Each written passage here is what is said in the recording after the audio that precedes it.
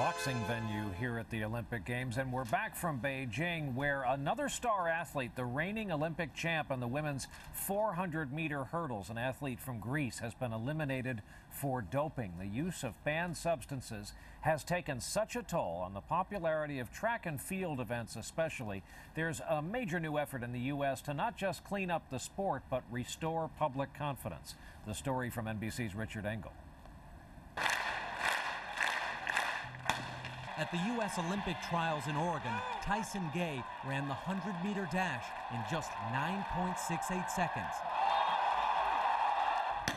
In decathlon, another personal best for Bryan. But is their strength and speed real? Both want to prove their performance is all natural. To let people know, hey, here's an athlete that's clean, that's doing it right. Clay is one of 12 elite American athletes in My Victory, a new program by the U.S. Anti-Doping Agency to improve the American Olympic team's tarnished image.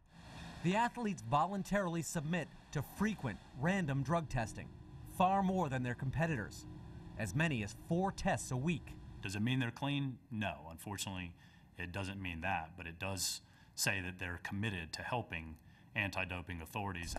Clay has to register his movements.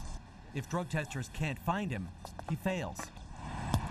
Clay won't even take vitamins. Why is all this necessary? Too many cases like Marion Jones, 5 Olympic medals in Sydney, now in prison for lying about steroids.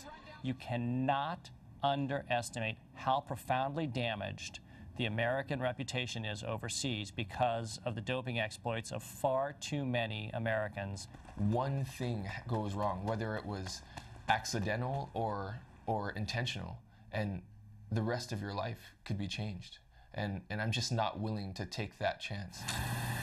While critics say the project is too small and tests can't catch all designer steroids, anti-doping officials say anything helps. More and more of the doping controls are being conducted out of competition on an unannounced surprise basis, which means that we would catch the cheats more and more efficiently. China has the biggest anti-doping lab in the world. Now it's in lockdown with 24-hour guards.